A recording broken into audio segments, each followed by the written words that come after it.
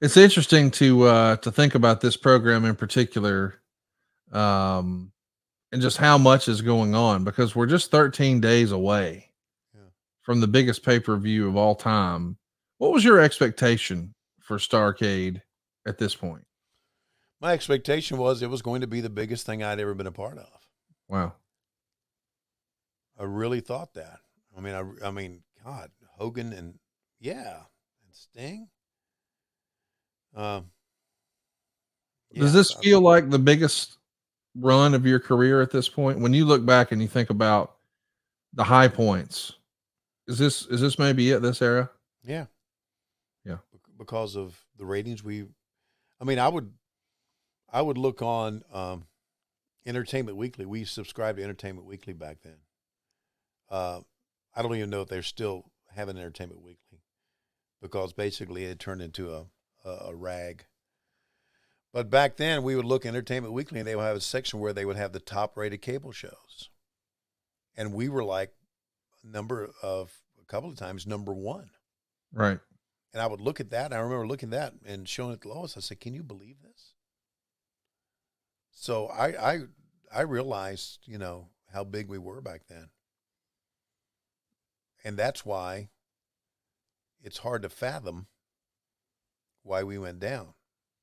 And I think Bobby, KF5GTX on our chat said the reason that WCW went down was because of Brad Siegel and Jamie Kellner and their dirty ass deals. And Bobby's probably right. In reality, WCW went down because it was owned by a television company and was not its own entity. In other words, I think if let's say that this company right now was owned by Eric Bischoff, right, I think it would have had a bigger shelf life. Because look at this. It's owned, let's say WCW in 1997 is owned by Eric Bischoff. Right. And they're coming to the end of a contract, right? Right. You think there's other cable systems that wouldn't want to pick up WCW for all the numbers it's doing? Of course. We were locked in. Yeah. So that's the reason we failed. I mean, there are many reasons we failed, but that's the main reason. And that's why, when I don't know the business dealing that is going on because, to be honest with you, I don't stay up with it. But there was a time when the big rumor was Disney was going to buy the WWE, or maybe Fox was going to buy the WWE. I don't know. You probably know more about it now than I do. And I remember thinking, that's not going to work. That's not going to work. A wrestling company has to own wrestling and then bring it out. It's just like the shows on Netflix, right? They're not owned by Netflix. They're production companies. Right. So they'll sell their show to Netflix. That's the only way it can work. So that's why I think when there's a lot of naysayers out there that say that, AEW is the next WCW, bullshit. We're not. Fans getting in the ring.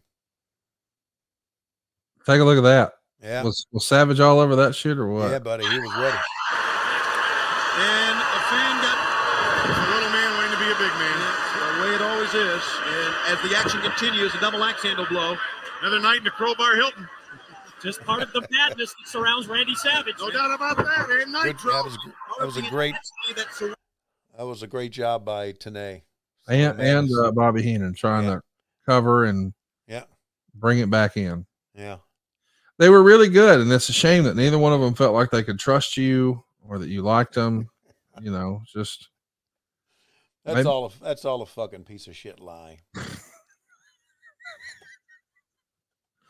I like every now and again you can tell when I actually hit a nerve and it gets under your skin. And talking about Bobby Heenan, that'll do it. Yeah, boy.